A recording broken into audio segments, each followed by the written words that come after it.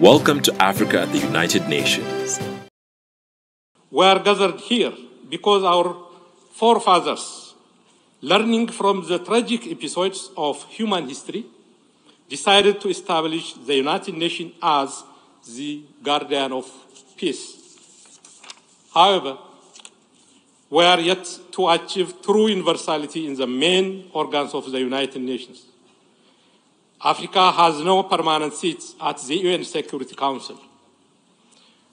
Our quest for African solutions to African problems is yet to be given the respect and support it deserves. We believe these considerations underpin the credibility of the Council in the continent. African problems are sustainably addressed when approached in the true context of the region and take full account of the strategic interests and aspirations of the countries concerned. It is only when we do this and uphold regional solutions we could start reducing the proliferation and overextended study of African issues in the UN Security Council. Mr. President, for the past 4 years, Ethiopia has made significant progress in its socio-economic development and democratization. These years have also been compounded by challenges that tested our survival as a nation. In November 2020, the most heinous and treasonous attack was waged against the Ethiopian National Defense Force that protected not only the peace and stability of Ethiopia, but also helped keep peace in other countries on behalf of the United Nations and the African Union.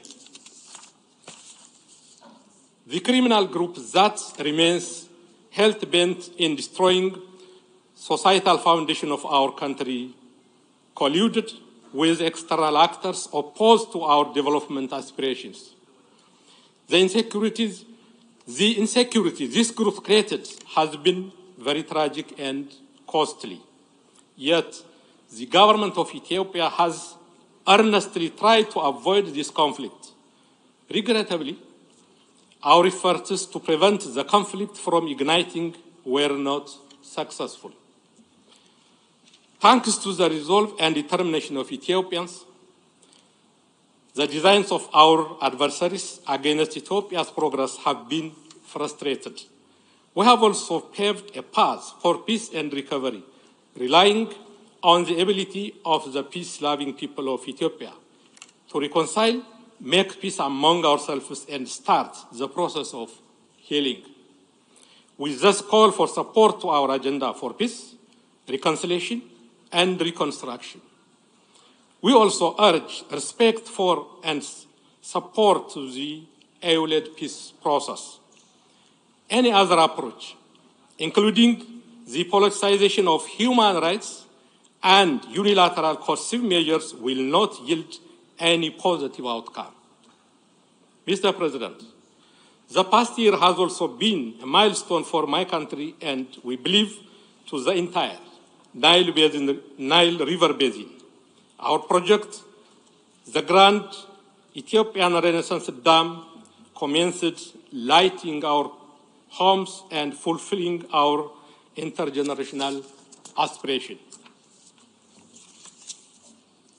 All the glory and gratitude go to the people of Ethiopia who financed this project. The dividend goes far and wide to the entire region. Taking this opportunity, I reiterate Ethiopia's commitment to equity and cooperation in the use of transboundary rivers and shared prosperity with all riparian countries. We will continue in good faith the trilateral negotiation under the auspices of the African Union to reach a mutually acceptable outcome. More importantly, we must actively support governments that work to create a conducive environment for the prosperity of their countries. In addition, Africa's effort to chart its destiny must not be complicated by big power competition. Mr. President, allow me to conclude by re-emphasizing the need to scale up international cooperation. The gravity of the challenge we face today demands us to come together in search of collective solution. We need more, not less, multilateralism. We shall continue to uphold our cardinal principles of independence, impartiality, integrity, non-interference, sovereign equality, and non-selective to maintain a working multilateral system rooted in the Charter of the United Nations. We need to reform our global institutions to reflect current realities. We need to make them more representative and responsive to the demands of the time. Only through genuine solidarity and concerted action could we ensure collective security and prosperity. I thank you all for your attention and wish you, Mr. President, a successful term of office. I thank you. አመሰግናለሁ. Did you like or hate what you heard? Let us know in the comments below, and if you want more candid speeches like this, be sure to like, subscribe, and hit the notification bell to catch all our latest videos.